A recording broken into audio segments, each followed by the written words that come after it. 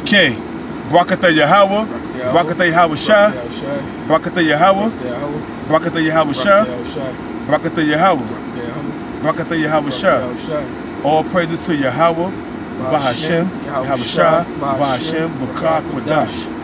And double honors to the apostles and the elders of Great Millstone. Salutations, you Akim out there. That's pushes where the truth is a city. This is going to be a real quick lesson. We're going to go into the book of Joel, the 2nd chapter.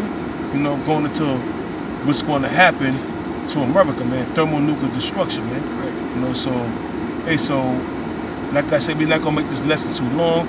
We're going to get straight into the point, and we're going to end it, you know? Yeah. So, yeah, it's like it's a little dark in here, brothers, man, but y'all going to hear the word, man. That's what that matters. The word is being brought out, man, you know? You know, even though I can see, and I'm quite sure you brothers can see it, but hey, man, the truth of the matter is, man, we just bringing out the word, man. So if you don't see our faces, this is the elder Palau and Yahweh, man, you know, Shalom. So we're just gonna go into the word, you know what I'm saying? So this is you know, this is the book of Joel 2 verse 1. Blow ye the trumpet in Zion, and sound an alarm in my holy mountain. And that's what we doing when we blowing the trumpet. That trumpet is the word of the Most High. And we sounded an alarm in the Most High's holy mountain, which is Israel, man. You know? We bringing out the words of the Most High, and we direct it towards the elect of Israel. You know, those that's slated to, those that's meant to get this word, man. We're directing it to them, you know, and we pushing this word. And the 2/3, they're not going to get it. They being condemned by the words of the Most High, as well as Esau and the rest of the nations, man.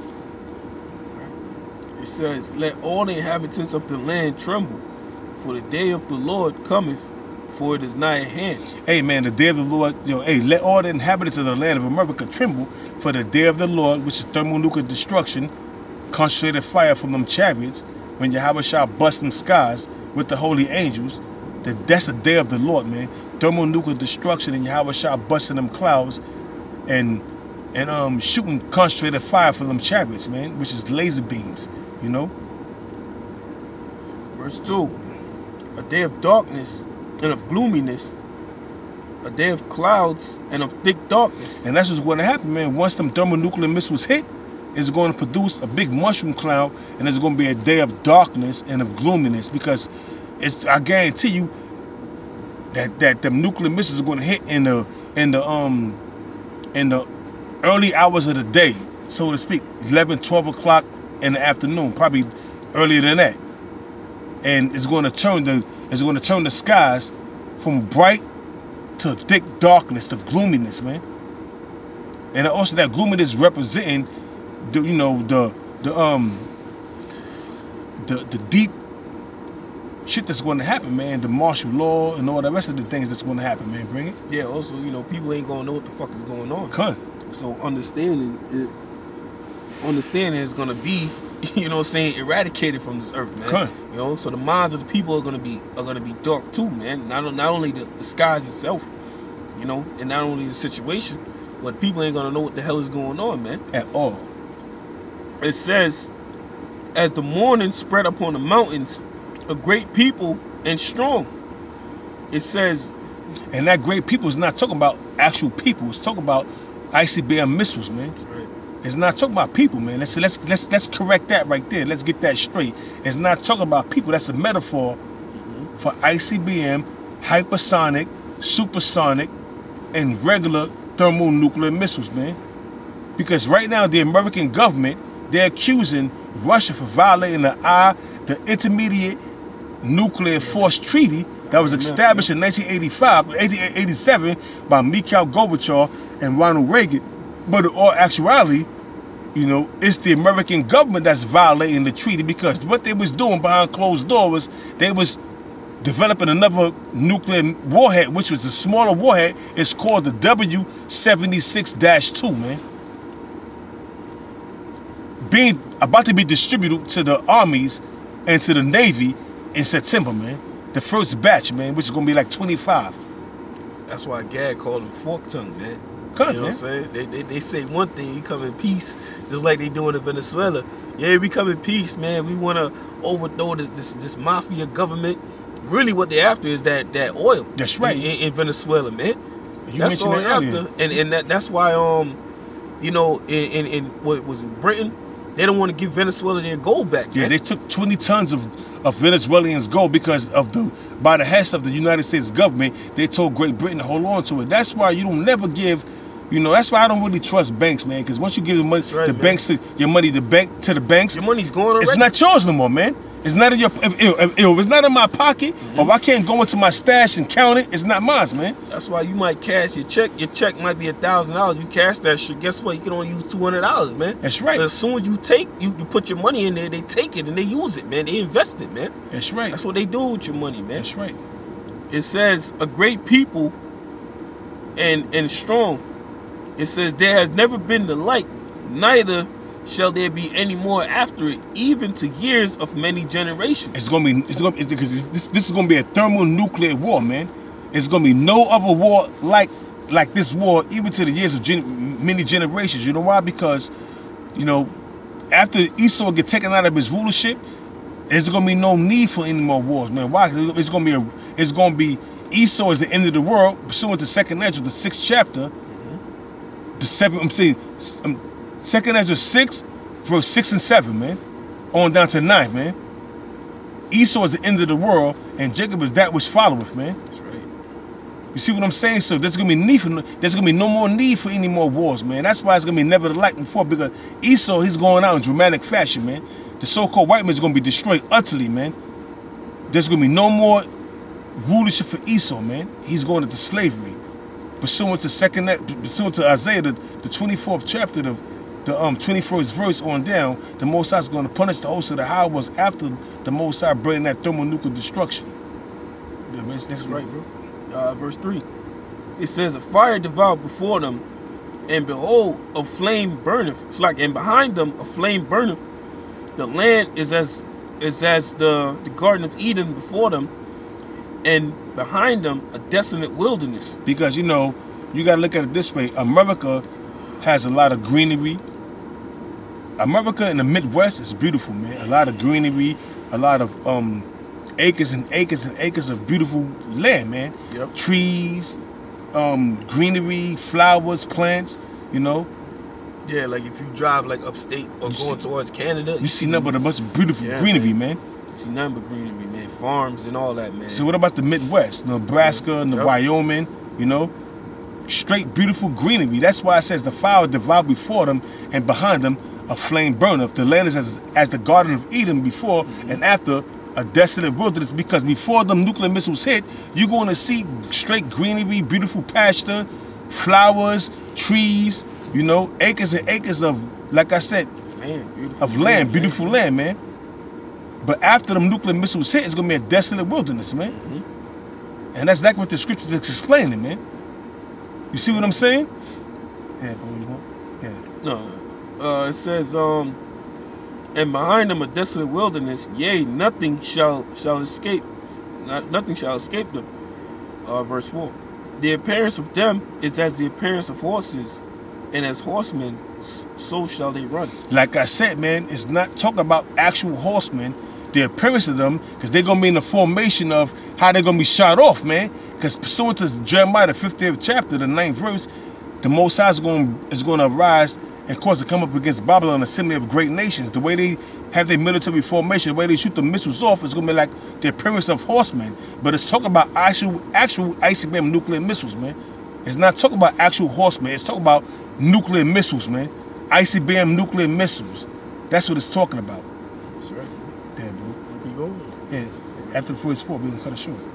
Oh, okay. Verse 5 then. It says, like the noise of chariots on the top of mountains shall they leap, like the noise of a flame of fire that devoureth in the stubble. It says, a strong people set in battle array. And that's about them nuclear missiles coming to destroy America, man. That strong people is not representing it's not talking about actual people. It's talking about ICBM nuclear missiles shot off from these different nations, man. That's gonna come up against America. That's right, man. You see, you people have not a clue what's going on, man. These scriptures speak in metaphor. These scriptures speak in it's like a mystery. It's this in codes. Yeah, bring it up. Yeah. This is Hosea 12:10. I have also spoken by the prophets and multiplied visions and used similitudes by the ministry of the prophets. Now, similitudes is basically speaking in a riddle, man. You know, speaking in a dark form, just like Yahushua said in Matthew 13:11. To you it is given, but to them is not, man. You know, so this scriptures, not everybody gonna understand it. You know, I mentioned that earlier, man. That's why the Lord spake the scriptures, and he didn't say, you know, America is Babylon. You know, he didn't say that, man. You know, he wrote the scriptures in a mystery because only a certain elect is gonna understand it, man. That's right. You know, so that's what, you know, going back to word similitudes, it's like, you know, comparing a word to something, man. You know, like you know, the missiles he compared to what? Serpents, man. You know, or arrows. That's right. Or horsemen. Horsemen, yeah.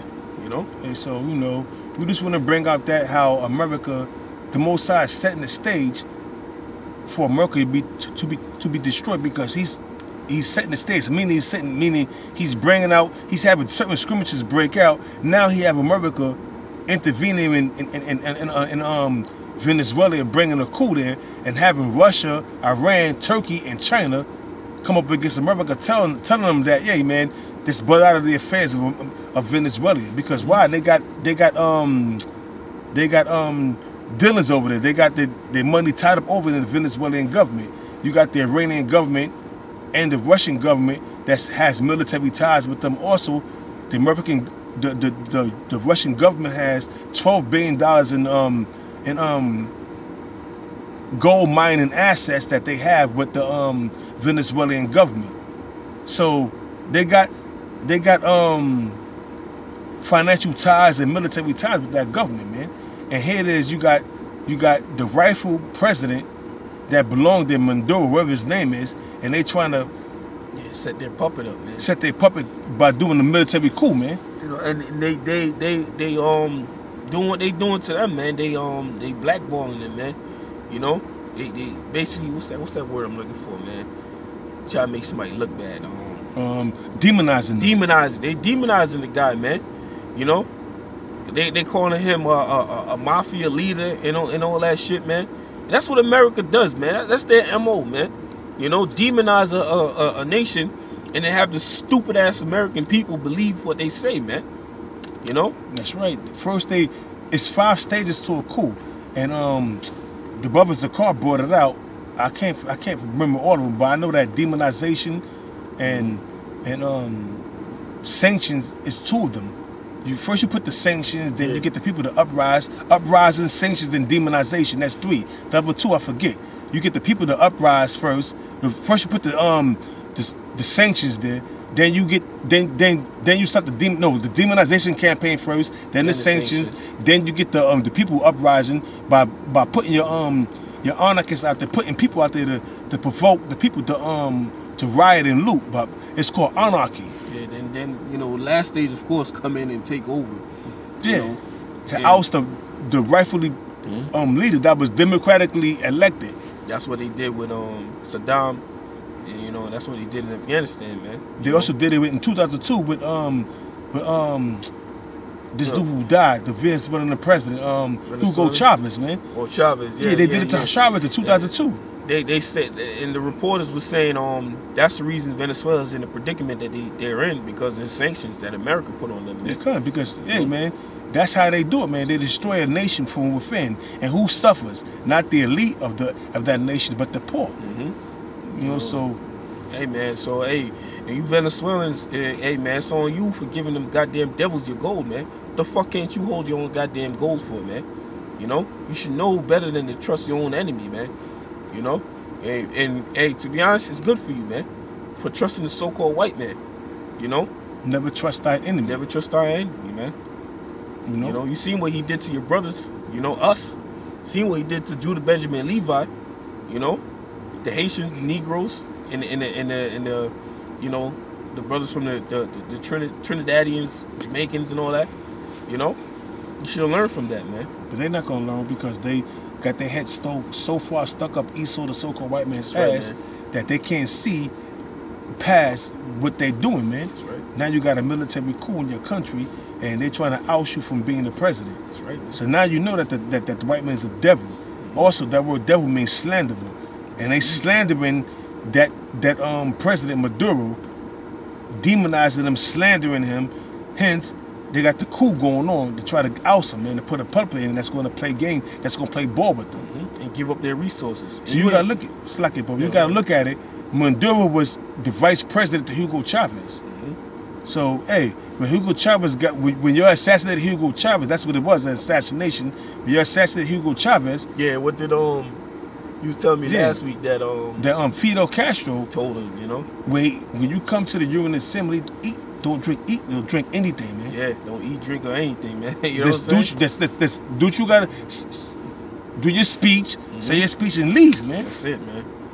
Nah, this dude want to hang out with the uppity ups, you know what I'm saying, and they poisoned him. And it could have been within, because when Hugo Chavez died, it was brought out that by Jake Mafonio that his inner circle fled. So they was poisoning him, man. It was a mold under that poisoned him. That's right. Gave him cancer. So, hey, with that, we're not going to bring this. This is going to be a short lesson. We just wanted to bring out a few points of how America's going to be destroyed, how America is being set up by the Most High to be destroyed, man. That's right, man. In Venezuela, you ain't never going to see that gold again, man. So forget about that shit, man. You know, that's just done. That's right. You know? So when you got Russia involved with Venezuela, you got the Ukraine situation, you got Syria situation. Russia's involved with Syria. Ukraine is on its border. Venezuela. Hey, so it's always Russia involved with something that's America have their nose in. So that's going to lead to them arrows coming from the North country. And them arrows are nuclear missiles. Yeah. Let me just bring this out since we're on it. This is Ezekiel 38:10. Thus saith the Lord, it shall come to pass that at the same time things shall come into thy mind, and thou shalt think an evil thought. And that thing that's going to come into the Russians' mind, Vladimir Putin, whoever president is to shoot missiles off on America, because America is causing mischief throughout the four corners of the earth, bringing their hegemony, man. It says, verse 11, and thou shalt say, I will go up to the land of unwalled villages. And what's the land of unwalled villages? It's not America. It's not Donald Trump complaining about America that has no wall, and everybody that's streaming in, all kind of criminals and everybody, all kind of immigrants coming in. There's no wall. The land of unwalled villages is America, man. It says that dwelleth safely. It's like it. And I will go to them that are at rest and dwelleth safely, and all of them dwelling without walls and having neither bars nor gates. That's about America, man. That's about America to the fullest. Because America is a land without any walls, without any gates. Anybody can come in. This is the great melting pot where all nations dwell here. And they're trying to keep it that way. So Donald Trump has come up with this idea of a war. At least not letting that happen. So hence, Vladimir Putin is going to come up against the land of unwalled villages, man. You know, that's talking about America. It's more? Verse 12, yeah, last verse. It says to take a spoil and to take a prey, to turn the hand upon the desolate places that are now inhabited, and upon the people that are gathered out of many nations. Yeah, it's about America. You want to break that part down, man? People are gathered out of many nations, man. What's America called? The great melting pot, man. It's just fairly taught. Going back to what I said earlier, man, that's why the Lord speak unto them in mysteries, man. You know? Right here, it should have said America. But the Lord said, no, I'm not going to put America, man. I won't make you figure it out, man. You know what I'm saying? This is not for everybody, man. Because it says, and upon the people that are gathered out of the nations, which have gotten cattle and goods that dwell in the midst of the land. You know, them stinking-ass Arabs come up and set up they stinking-ass shops. Stinking-ass African set up they stinking-ass shops. Chinese set up they fucking dog and cat food spots. You know what I'm saying? That's all that's going into, man. No, hey, so with that, man, you know, we're going to close it out. You know, a real quick lesson. You know, Abaratazah, you Akim out there is edified. And we're going to give all praises to Yahweh, Ba'ashem, Yahweh Shah, Ba'ashem, Bakak Wadash. And once again, double honors to the apostles and elders of Great Millstone. Hey, Shalom, Akim. We almost out this bitch, man. Shalom.